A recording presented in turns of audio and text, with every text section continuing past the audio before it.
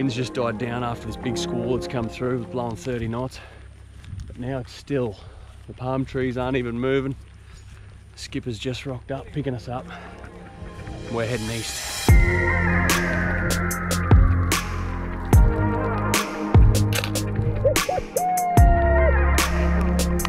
Well done, mate. First coral trout. That's just how you like them, I've heard.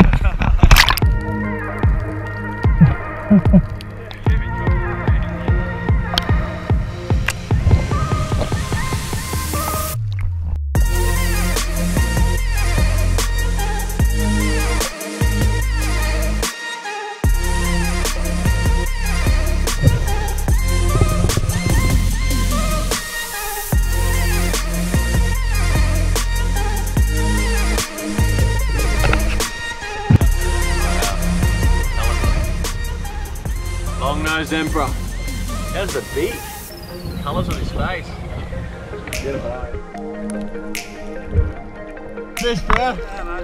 For us, just done a PB dive at 29 metres and get a load of this fish here.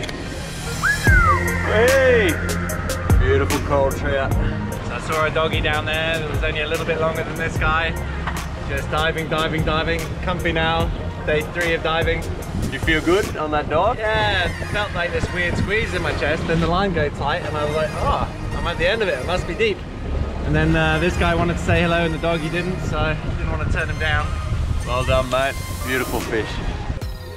Coming back in from yet another cracker day on the water, second last day here of our time on the Back to Basics Pacific Island tour.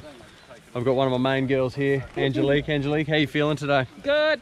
Did Boys got many fish for dinner. pretty happy with the fish? Yes, very grateful. You got one there? Yes, Hold him up. good one here. Coral trout, fresh from the islands.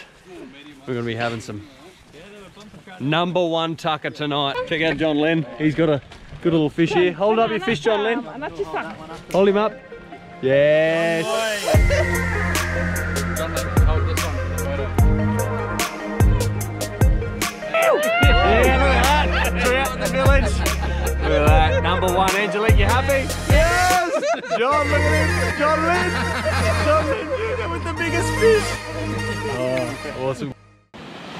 Look at how we've been greeted for our final full day out on the water here on this trip.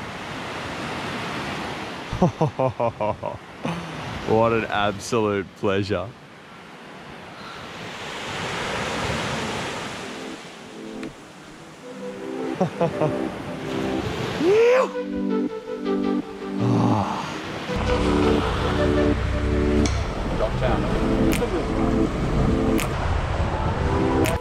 With Dogtooth Tuna being top of the priority list, we headed out, found some blue water, and the boys got straight into the action.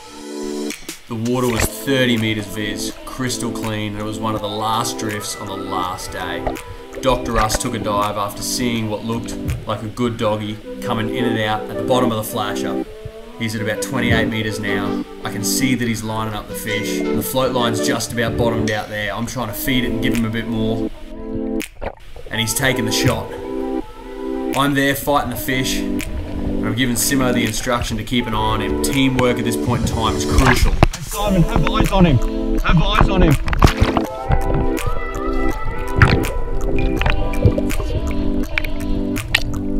Dogtooth's taking a run, and the float line goes mental, and that's when we know this is a serious fish. Rips down one of the floats, and I'm there trying to get it to the surface and turn it, keep it off the reef, keep it out of grasp of the shark's jaws as much as I can. Dr. Russ, he's hit the surface by now. It's really quite hard to exaggerate how hard these fish fight pound for pound. They're just ruthless. Dr. Russ is on it, hand over hand, and meets up with me, and we fight this fish to the surface.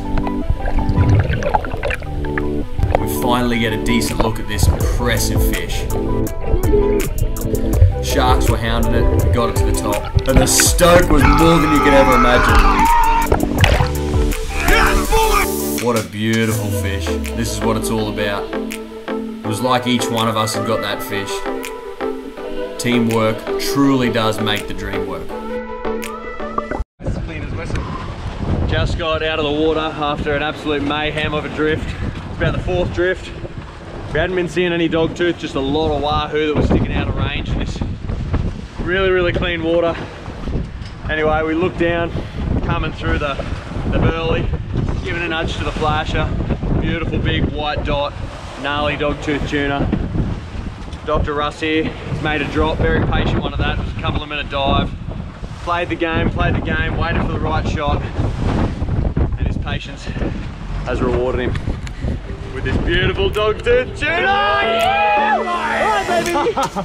Oh, mate. Bang, bang. Serious teamwork getting one of these fish. Well done, mother. Virgin, mate.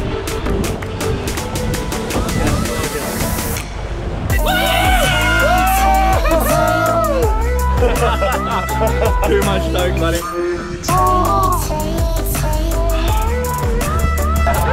Sunset stoke, boys.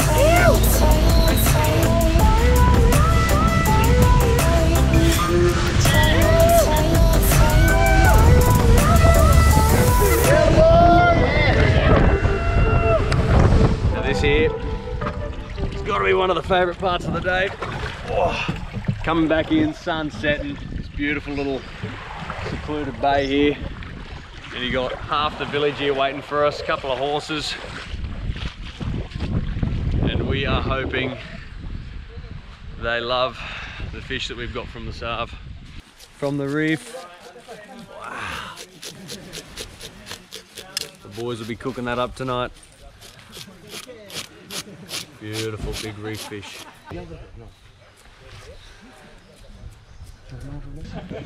Yeah, see you again. Thank you. Straight. And that wraps up our 6-part series in Vanuatu. Now, after a month overseas, living the dream, what have I learnt? I learnt that there is no better time to go on an adventure like this than right now. If you're thinking about it, just book it. I've never in my life met someone that has regretted taking a week, taking 2 weeks off and going and booking on one of these trips. So whether it's with us or not, it's not really too important, but book that trip you've always wanted to do. Bit of a recap. Episode 1 took us up to a super remote part of Vanuatu. We set up on an island and really got back to basics. This setup here reminded me of growing up in Papua New Guinea. It's final frontier kind of stuff. Collecting fruit and nuts off the trees, hunting wild boars, spearfishing for your taco. This is really, really good, clean living.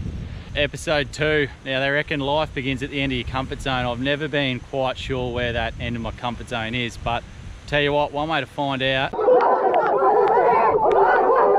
is get mobbed by a tribe of villagers with machetes, bow and arrows and spears staunching up at you. You pretty quickly realise where it is, and you can pull it back a little bit from there. So that was episode 2, check that one out. That was one of the most incredible experiences of our life, full stop. Episode 3 then was Bluewater spearing with myself and a couple of best mates in a part of the world that we've wanted to get to for ages. Bluewater spearing, chasing dogtooth tuna, wahoo, green jobby, good times. There's shotguns, there's machetes, there's all sorts of laughs in this one, so check that one out. Episode 4 then kicks off the B2B Pacific Tours. We're joined by a bunch of legends from Australia. They meet us over there in Vanuatu and we kick off our B2B Pacific Tour. Spearing and exploring some epic culture in parts of the country, and the boys land some really fish of a lifetime here. Episode 5 and 6 then had to be split into 2 parts because there was just so much action on the second week of our B2B Pacific Tours. These are wild, these are really wild. Check them out. If you do want to be a part of this experience next year, we're just finalising dates now. Send us an email, get on our website, Instagram, all that other nonsense.